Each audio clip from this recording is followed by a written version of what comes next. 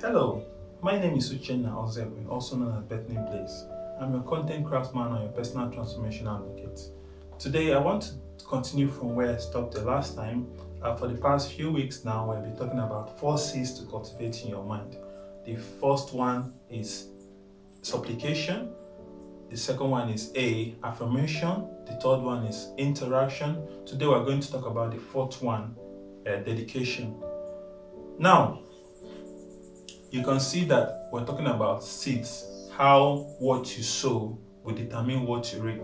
So you can continue go through the previous discussions and now follow up with this. But today I'm going to talk about the last one, which is dedication. Now, when you talk about dedication, you are looking at two words: commitment and devotion. Now, commitment, you're talking about a decision you made to be involved with something or to be attached to something. Now, when you're talking about devotion, you're looking at that mind that you have channeled yourself towards something. You have given that thing time, you are giving that thing your effort, your energy. So when we're talking about dedication, we're talking about how something is going to give you a reason to live, your reason for coming out for something every day. For example, you have a job that you do. How that job makes you to, the reason that job makes you to come out every day to go to that job. Some people go to work, but they don't like the job they are doing.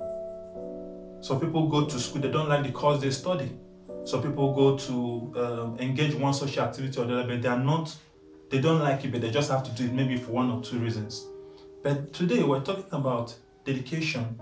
What is that thing that drives you every morning despite the situation you go through? Maybe the salary is not encouraging, maybe the working environment is not too wonderful, but you just love the job, you just love doing it. You'll discover that when you have something to look up to every day, it will help to fuel your enthusiasm, fuel your joy, and help to reduce psychological stress that comes from that job. Yes, generally, you cannot run away from stress. Life is stress itself. You go to work stressed, you come back home stressed. But for the fact that you are able to look up to that, there is this surge, or there is this rush of hormones within you to move you to really come up to your feet because of, despite whatever situation that comes your way. So that is why my emphasis, because when you look at what that thing does to you, you will discover that the end result will end up giving you, it will reduce chances of you maybe getting depressed, or maybe wanting to commit suicide or something, or harm yourself. So dedication is very, very important. It's an important seed to sow in your mind. Dedication is just that thing that you look forward to every day.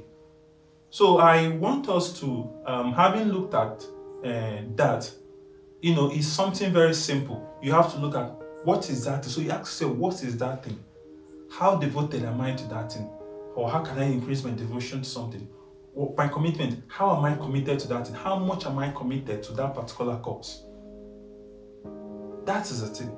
So I want to encourage you, look forward to something that you are dedicated to.